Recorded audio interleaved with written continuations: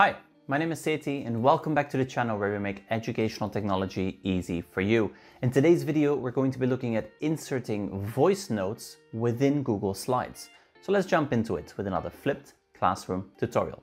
Now, in a previous video, I showed you Mote and how you can use it to insert feedback notes within Google Docs. Well, Mote will also allow us to insert voice notes within Google Slides. So let's have a look at what it looks like within Google Slides. Now here I have a Google Slides open, and let's say that I want to give some feedback to my students about the design of their slide. So we're going to now insert a voice note. Now it works differently in Google Slides. With the extension installed, you will see there is an additional icon next to your Present button, and that is the M for Mote. Now, I will link to the extension in the description below, so you simply install it on your Chrome browser, and then you too will have access to this. So let's go ahead and click on the icon. We're going to click on the icon, and this will now welcome us to the new Mote for Google Slides.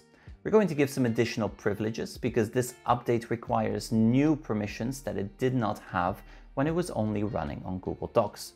So let's go ahead and click on Next, and we're going to give it permission. There we go. We're going to allow it to view the Google Slides, and then we're going to give it that permission that it needs. Once you've done that, you can return to your Google Slides. Now, if it still doesn't work, make sure to just refresh your browser and then everything will be fine. We're going to click on the icon again, and we can now start recording our Mote. So let's go ahead and do that now. Great design. I absolutely love the color scheme.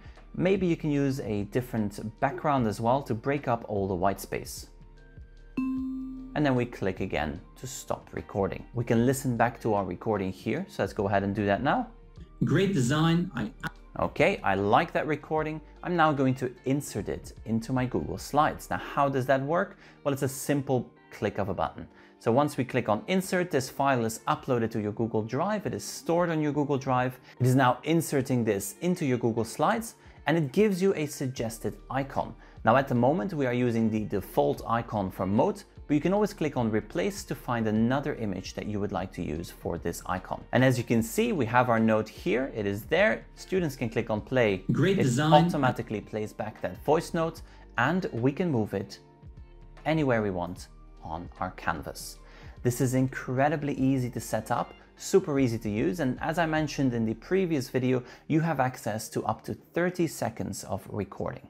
Now, if you do get a premium account, you have a minute and a half, but those 30 seconds are great to get started and leave some voice notes on your slideshows. Now, you can even use this to make your slides more accessible. Now, you can use voice comments for all types of activities. You can use it for extension activities. Maybe you're adding voice notes to clarify some of the text, or maybe those voice notes are simply you reading out the text because the younger learners can't quite read it yet.